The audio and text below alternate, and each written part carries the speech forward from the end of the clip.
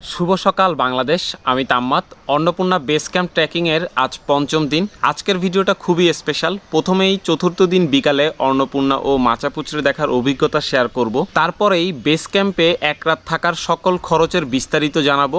পরদিন সকালে সবাই কেন রুম থেকে বের হয়ে বাহিরে আসলো তাও জানাবো। সবশেষ কিভাবে আড়াই দিনের রাস্তা একদিনে শেষ করলাম সেই অভিজ্ঞতাও শেয়ার করব। তাহলে চলুন শুরু করা যাক। একটা সময় স্বপ্ন দেখতাম এমন সাদা পাহাড়ের সামনে গিয়ে বসে থাকব। গত 4 দিনের হাঁটা শেষে অবশেষে অন্নপূর্ণার এত কাছে আমরা। পুরো অন্নপূর্ণা যেন আমাকে ওয়েলকাম করতেছে। আকাশ পরিষ্কার হওয়ায় স্পষ্ট সব দেখা যাচ্ছিল। এমন জায়গায় বারবার ফিরে আসতে মন চায়। অন্নপূর্ণা বেস ক্যাম্পে থাকা, দুপুরের খাবার, রাতের খাবার আর সকালের নাস্তা সব মিলিয়ে পার পার্সন প্যাকেজ ছিল 3000 রুপি। খাবারের মান যথেষ্ট ভালো ছিল। রাতের আধারে অন্নপূর্ণাকে দেখে মনে হচ্ছিল পুরো পর্বতটাই আলোয় জ্বলতেছে। আমরা সৌভাগ্যবান ছিলাম, তাই রাতে পরিষ্কার আলোয় অন্নপূর্ণা দেখার সৌভাগ্য হয়। তো 6টা বাজে, মাইনাস টেম্পারেচারে তো অবভিয়াসলি আসি, বাট সবাই বেড থেকে দ্রুত দৌড়ায় বের হয়েছে। অ্যান্ড দেখেন কত মানুষ। এটার রিজন হচ্ছে এই যে এমনি তো ভয়ানক সুন্দর লাগতেছে অন্নপূর্ণা, বাট গেস হোয়াট, একটু পরে সূর্য উঠবে অ্যান্ড সূর্যের আলোটা যখন ওই চূড়ার উপর পড়বে, ইটস লাইক যে কেউ মনে হয় উপর থেকে জাস্ট ওই চূড়াতে একটা টর্চ লাইট মারছে, মানে অন্যরকম দেখতে লাগে। এই ভিউটা দেখার জন্য পুরা অন্নপূর্ণা বেস ক্যাম্পে যত মানুষ আছে সবাই এখন বাইরে। ওই যাচ্ছে মাচাপুচড়ে অ্যান্ড গেস হোয়াট, একদম সবাই বাইরে, মানে এই জিনিসটাকে মিস করতে চায় না। 4 দিন ধরে হাঁটছে এগুলো দেখার জন্য। আমরা ওয়েট করতেছি কখন সূর্যের আলোটা ওখানে পড়বে। সো দেখা যাক। সূর্যের আলো পড়তেই সাদা পর্বত এক নিমিষে গোল্ডেন কালারের রূপ নিল। অবিশ্বাস্য দৃশ্য। আমি এমন কিছু এই প্রথম দেখলাম। এই অপরূপ সৌন্দর্যের মুহূর্ত কখনোই ভুলবো না। বেস ক্যাম্পে থাকা প্রত্যেকটা মানুষ খুশিতে পাগল হয়ে যাওয়া অবস্থা। এত সকালে সবাই এভাবে দাঁড়ায় ছিল, জাস্ট এক নজর অন্নপূর্ণার সূর্যের প্রথম আলো দেখবে। ও অলমোস্ট শাহের ভাই, কয়টা বাজে? 8:39। ওকে, সো অলমোস্ট বলতে পারেন 9টাই বাজায় ফেলছি আমরা শুরু করতে করতে। আজকে যেহেতু আমাদের নিচে নামা প্লাস আবার কিছু উপরেও উঠতে হবে, একদম যে পুরো নিচে নামবো এমনও না, বাট আজকে থেকে আর কি অল্টিটিউড আস্তে আস্তে নামতে থাকবে। 4100 থেকে এখন আমরা ধীরে ধীরে নিচের দিকে যাব। চেষ্টা করতেছি পোখরা পর্যন্ত পুরো রুটটাকে 2 দিনে করতে। হোপফুলি পসিবল হবে, ডোন্ট নো অ্যাকচুয়ালি। তো দেখা যাক। আকাশ পুরা পরিষ্কার, রোদ উঠছে, পুরো অন্নপূর্ণা সাউথ 1, 2 এগুলো দেখা যাচ্ছে ক্লিয়ারলি। আর ওই যে মাচাপুচড়ে। সো আমরা অনেক লাকি, সব ধরনের ভিউ পেয়ে গেছি। চলেন আস্তে আস্তে শুরু করি, কথা হবে রাস্তায়।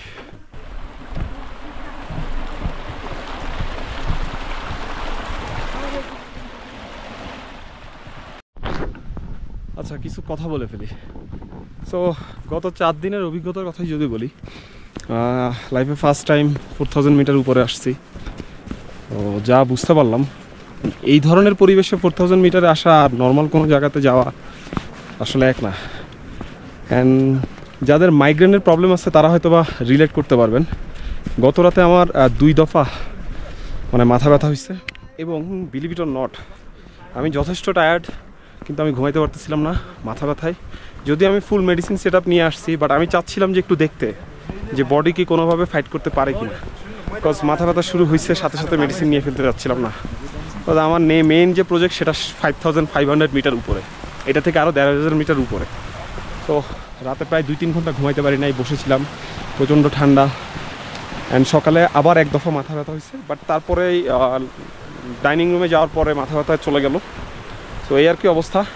এই ধরনের হাই অল্টিটিউডে যারা আসবেন, মাইগ্রেনের ব্যাপারটা একটু মাথায় রেখেন। মাথা ব্যথা আসলেই হবে, হ্যাঁ, মানে চান্স আছে, বড় একটা চান্স আছে। তো ওটার জন্য মেন্টালি প্রিপারেশন নিয়েই আইসেন, অ্যান্ড মজা পাবেন। একটা সেই থ্রিলার আছে এখানে, এক্সট্রিম একটা কাজ কারবারি। মানে দেখবেন যে ইউরোপের কান্ট্রি থেকে আসছে কাপল, সাথে মনে করেন বাচ্চা আনছে যে একদম ছোট ছোট, মানে এই বয়সে আমরা বিকালবেলা গলিতে ক্রিকেট খেলি, হ্যাঁ, ওই বয়সে এদের বাপ মা এদেরকে এই 4000 মিটার উপরে একটা বেস ক্যাম্পে নিয়ে আসতেছে, এবং এরা আপনার থেকে জোরে দেখবেন ফালায় ফালায় উঠতেছে, নামতেছে।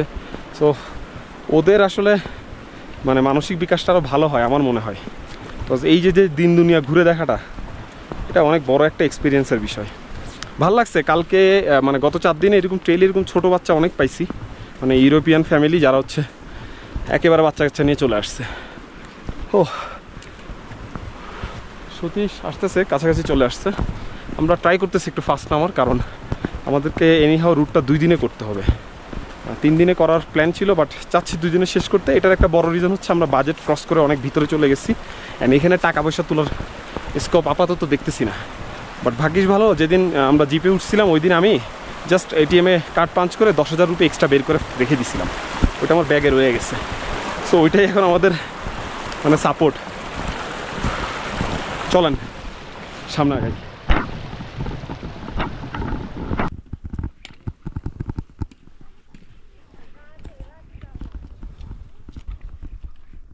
খুব দ্রুত মাচাপুচরা বেস ক্যাম্পে আমরা নেমে আসি। এখানে 30 মিনিটের একটা ব্রেক নিচ্ছি, কারণ সবার মোবাইলে চার্জ নাই। আজকের পরিকল্পনা অন্যরকম, একই রুটে ফিরলেও আসার দিনগুলো যেখানে ড্রোন উড়াইতে পারি নাই, আজকে ওই লোকেশনগুলোয় ড্রোন উড়াবো।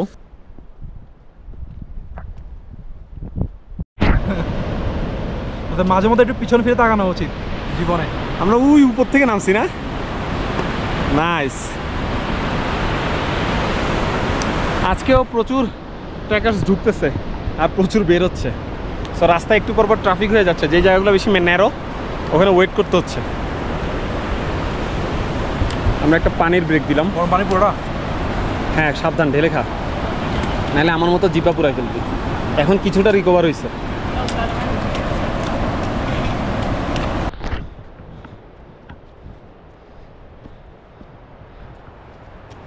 চলে আসলাম দেউরালি। এখানে 5টা মিনিট বসবো।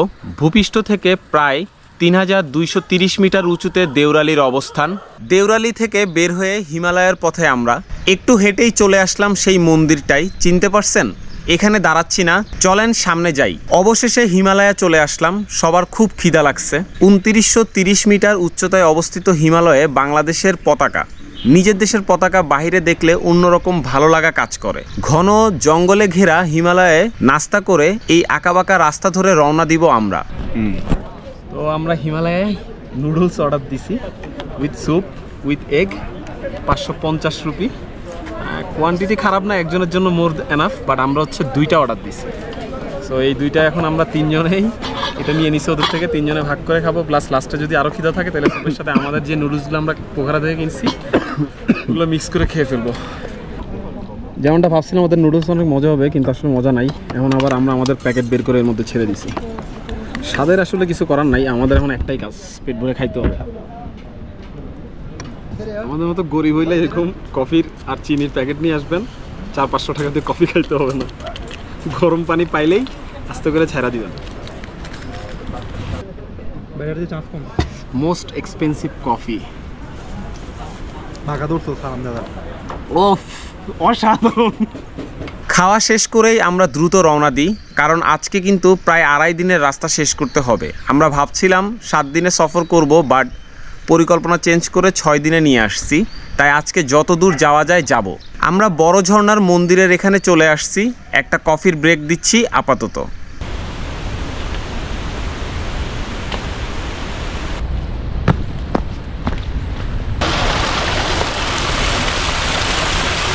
आप लोगों का नेशनल एंथम बहुत अच्छा लगता है मुझे। वो 2 लाइन गा दीजिए। 2 लाइन तो उतना नहीं आता है ना, फिर अच्छा, भी जितना आता है वो ट्यून है ना, वो स्टार्टिंग लाइन अप। अच्छा, वही बोल दीजिए। सोनार बांग्ला আমি তোমায় আমি তোমায় ভালোবাসি, আমি তোমাকে ভালোবাসি। বলতে না বলতে চলে আসলাম দোভান।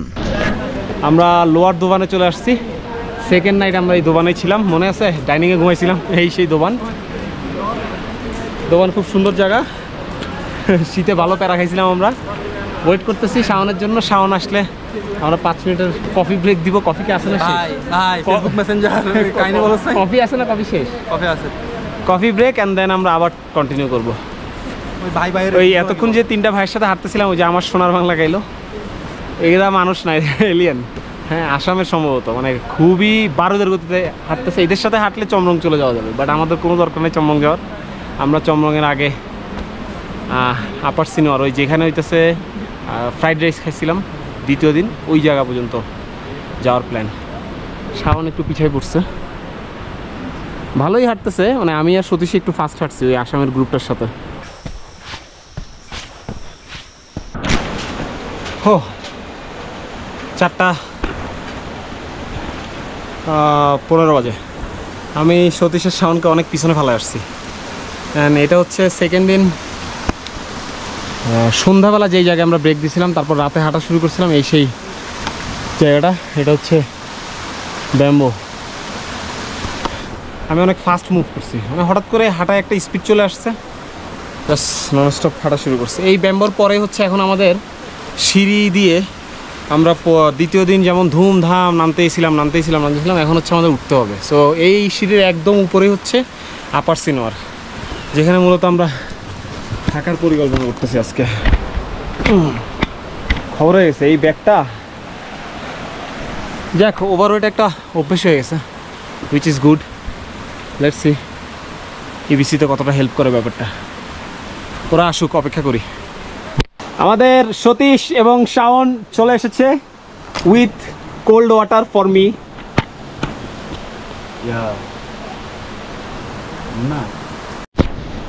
And here we go, আমাদের সিঁড়ি বেয়ে ওঠা শুরু।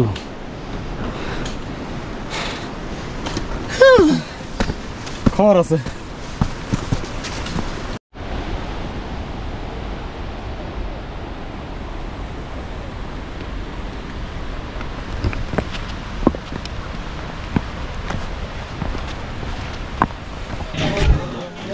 ছটা 55 বাজে। আমি সতীশ শাওনকে ফেলাই চলে আসছি, ভাবলাম আগে এসে বুকিং দিই, বাট আপার সিনেমাতে কোনো রুম খালি নেই। ডাইনিংয়ে থাকার কথা বলতেছে একজন, দেখি সামনে গিয়ে একটু কথা বলতে হবে। আজকে প্যারা খেতে যাচ্ছি না, আজকে সবচেয়ে বেশি হাঁটতে হয়েছে। 2-2.5 দিনের হাঁটা অলমোস্ট ডান একদিনে। তো এই হচ্ছে রুম। আজকে প্যাকেজ পাই নাই, হ্যাঁ অনেকক্ষণ কনভিন্স করার ট্রাই করছি, আর এখানে হচ্ছে কোথাও খালি নেই। সো এটা হচ্ছে 750 রুপি দিয়ে নিছি 3 জনের জন্য। অ্যান্ড গেস হোয়াট, এখন প্রত্যেকটা জিনিসের জন্য আলাদাভাবে পে করতে হবে। লাইক যদি 1 গ্লাস গরম পানি খাই 90 রুপি দিতে হবে। ডাল ভাতের দাম দেখলাম প্রায় 700-800 রুপি থেকে শুরু। তারপরে ওয়াইফাই ইউজ করতে চাইলে আপনাকে 300 টাকা দিতে হবে। তারপরে গোসল করতে চাইলে 250 রুপি দিতে হবে। সো এভরিথিং মানে আপনাকে আলাদা আলাদা ইন্ডিভিজুয়ালি পে করতে হবে, হুইচ ইজ অ্যাকচুয়ালি একদিক দিয়ে ভালো হয়েছে আজকের জন্য, কারণ আমাদের যেহেতু টাকা প্রায় শেষের দিকে বাজেটের, 750 থেকে যাচ্ছি আজকে। আর কি কারো মোবাইল, মানে ওরা আসুক, এরপরে সতীশ আর শাওন অনেক পিছিয়ে পড়ে গেছে। ওরা আসলে ডিসিশন নেব যে কোন কোন জিনিসটা বাদ দেওয়া যায় যেন খরচটা একটু কমানো যায়। অ্যান্ড এখান থেকে কিন্তু কালকে দারুণ ভিউ পাবো হোপফুলি, কজ আপনার কি বলে এটাকে, এদিক থেকে খালি জায়গা তো, সূর্যটা উঠলে ভালো লাগবে সকালবেলা, দেখা যাক। সো হোপফুলি কালকে 6তম দিনে পোখরা পৌঁছে যাব। তো দেখা হচ্ছে 6তম দিনে। আল্লাহ হাফেজ।